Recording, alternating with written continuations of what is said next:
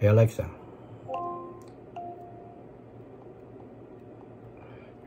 Magandang araw po sa inyong lahat. Ito po yung lingkod ay si Freddy. Sorry, I'm having trouble understanding.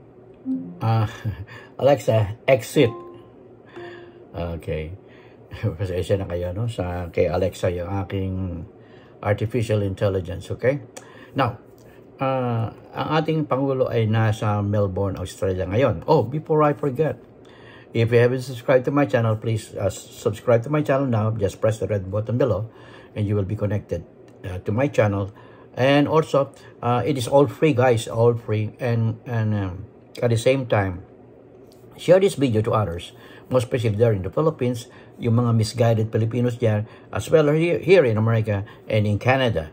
And also, right now, in Australia. Okay?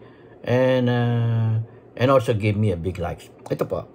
Ang ating Pangulo ay nasa Melbourne, Australia. The second consecutive na it was last week only na inimbitahan siya ng Prime Minister ng Australia to address the Parliament of Australia. And it is a very successful one. Now, the second time that President Marcos Bongbong Jr. is now in Melbourne, Australia, to now speaking right now or maybe after a few hours at the Philippine Business Forum in Melbourne, Australia. Ayan. Bakit pa? Okay, pakinggan muna natin to. Ating Pangulong Bongbong Marcos Jr. Wurundjeri people of the Kulin Nation, traditional owners and custodians of the land on which we are having our meeting today. I pay my respects to their elders, past and present, and extend the respect to all Aboriginal and Torres Strait Islanders peoples today. With us here today are the House Speaker, Speaker of the House of Representatives of the Philippines, Speaker. Nakita nyo, ang ating Pangulo ay katakot-takot ang speaking engagement dyan sa Australia. Una, nag-address siya ng Australian Parliament, and this time in Melbourne, that is in Canberra, right now in Melbourne, Australia.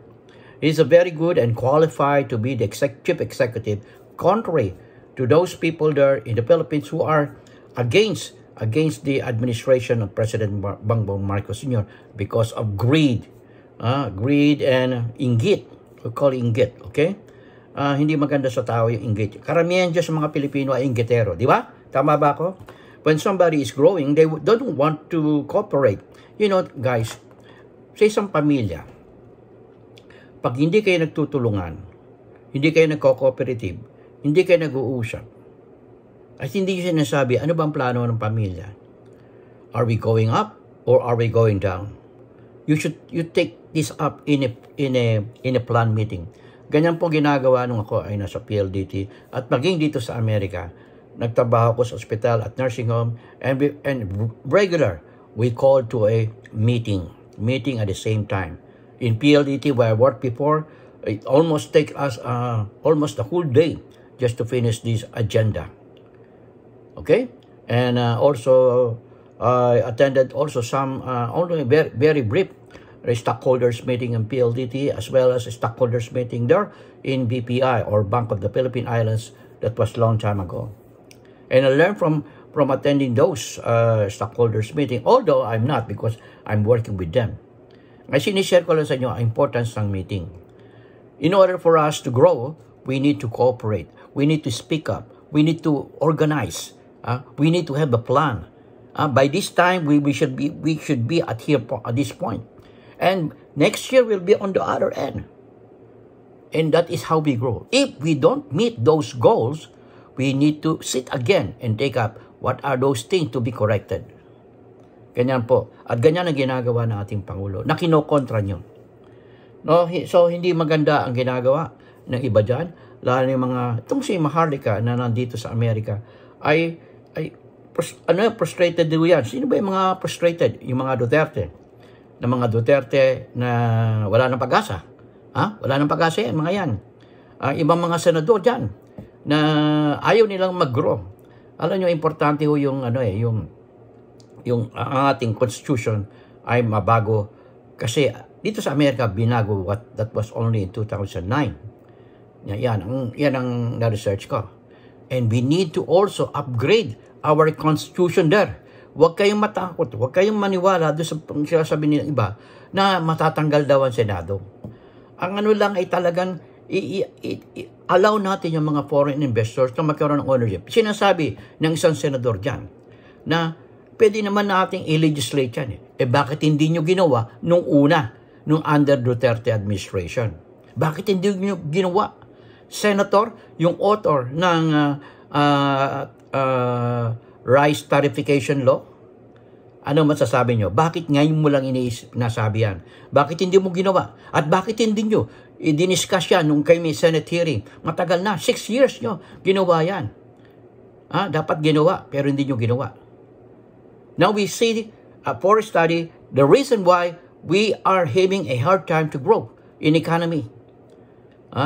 Bakit ba? Dahil ang interest nyo, dahil kayo ang isa sa pinakamayaman dyan sa Pilipinas. Ayaw nyo masira ang inyong, kayo, na there will be a foreign investors that will compete with your company or with your interests. Am I right? Okay. Now, ang ginawa ng ating presidente ay nakapagpulong sa Philippine Business Forum. At importante ho yan. Ito ay mga group of Filipino entrepreneurs dyan sa Melbourne, Australia and some parts of Australia that contribute to trillion Australian dollars to its economy. Nakita nyo, ang mga Pilipino sa Australia ay umaasenso, umaangat. Maging dito sa Amerika ay umaangat. Kasi we are open-minded. Hindi katulad dyan sa Pilipinas, ang kanilang sinasabi, at kayo, mga Pilipino, ordinary Pilipino, ay nilalason itong mga Pilipinong ito na meron ng mayayaman na yan.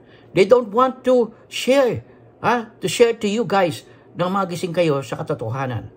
Hindi nyo ba gusto na dito sa Amerika, when we are sick, the hospital will give you treatment immediately, not asking, or you have to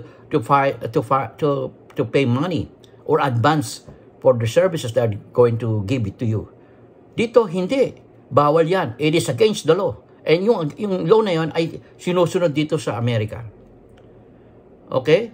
Kaya parang it looks like the Philippines is in total failure of being a self-governing country. It looks like. And that's the reason why si President Bongbong Marcos Jr. ay dumidikit sa Amerika because the American government is very popular when it comes to good governance and good organization. Na wala dyan. At dito, ang mga tao ay always patriotic. Ayan. Patriotic ba kayo dyan? O patriotic kayo pag ang nakikita nyo ay para sa self-interest nyo? Am I right? Not for the well-being of everyone there in the Philippines. Pakita ko sa inyo. Kung ikaw ay isang senador, may kakapartner ka na Chinese from mainland, ayaw mo, siyempre pagtatanggol mo yan. Ayaw mo masira ang iyong negosyo. But if ikaw ay napapaligiran dahil sa iyong negosyo lumalakas, napapaligiran ka naman ng mga mahihirap na tao. Ang sabi nga nila, ang isang good egg, ihalo mo sa maraming bulok, mabubulok. O, ang mga good egg, lagyan mo ng isang itlog na bulok, mabubulok lahat. Ako ba'y tama? Hindi nyo tinutulungan ng mga tao dyan, umasenso dyan sa Pilipinas, lalo na yung mga nasa poder. Dito hindi pwede yun. The government will help you to grow up. Because if you grow up, you're going to pay taxes. Ayaw ng gobyerno na umaasa sa gobyerno. Tutulungan ka nila, bibigyan ka ng tulong, pero mag-aaral ka. Kailangan 100% ang mga tao rito ay nag-aaral.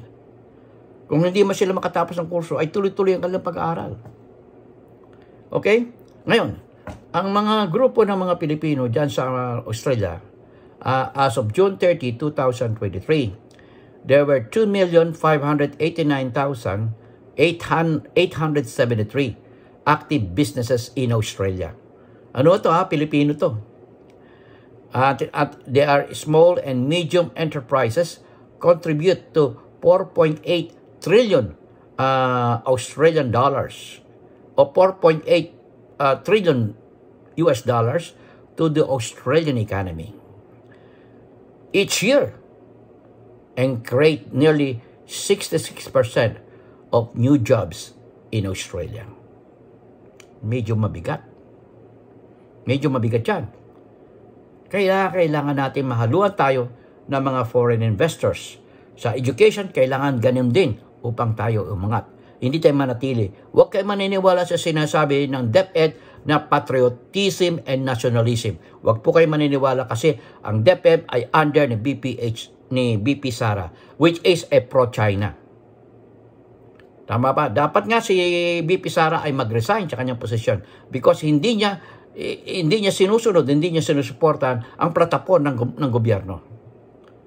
At siya ay cabinet member. Okay? Yan. As of June 30, 2023, Victoria, ito pa isang state ng Australia, 701,061 small businesses. Pilipino ito, which is 28% of all Australian small business. Napakabigat to, no? Yan ay isang mga data na kailangan natin malaman dyan sa Pilipinas. Hindi ko na pakahabain kasi ang oras ay masyadong mahaba.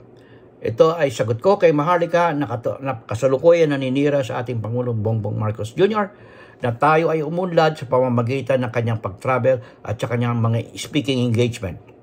Wala na ako nadinig na tumutuliksa or criticize this style of education that the President learned from here in America.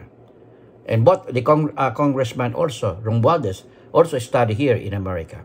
And most of us who study here in America are moving up or growing up and having a great expertise in management, in whatever learning that we learn from here and experience while here in America. Yan ang kakaiba na ayaw nyo matanggap, karamihan dyan sa mga Pilipino, ayaw nyo matanggap na kami, mga US Pilipino, ay mas mamagaling sa inyo. Because we are here. Experience count most, not education. Okay, after education, you come here and grow more because you are going to work with those people of the highest quality of education and working experience here in America. And that's the reason why America is the top leader in economy, and as well as military. Importante yan, military and economy. And at the same time, education. Okay? So I do hope that we will continue supporting our President, Bongbong Marcos Jr. It is a continuous effort to make the economy grow so that all the people there in the Philippines will share all this blessing that we have there in the Philippines through our Medicare, number one, education, number two, and other, even the food production, the food security there in the Philippines. Okay? At siyempre, tataas yung bilihin. Huwag niyo kayong umasa na bababayan. Tamataas yan as the economy grows. Eh, kayong mga businessman dyan sa Pilipinas, magsalita din kayo. If you counter me, here in my blood, you speak for yourself. Why you don't want to give raise to your workers? Don't you know that when you give a raise to your workers, your company will also grow? Because people will grow, people will buy, people will take advantage of what you are giving benefits to your employees. Okay? So, yan, makaka-counter yan. At ang mga tao, pag hindi bumibili, ang economy ay babagsak. Am I right? May sari-sari store ka, nagtayo ka, ubod ng laki. Eh, ang nakapaligid sa iyo ay mga walang trabaho. O may man trabaho ay maliit ang sweldo. Sino kaya ang bibili sa iyo? Malulugi ka, magsasara ka. At yan ay parang domino effect. Okay? Okay, this is your host. In God we trust, never hold your peace.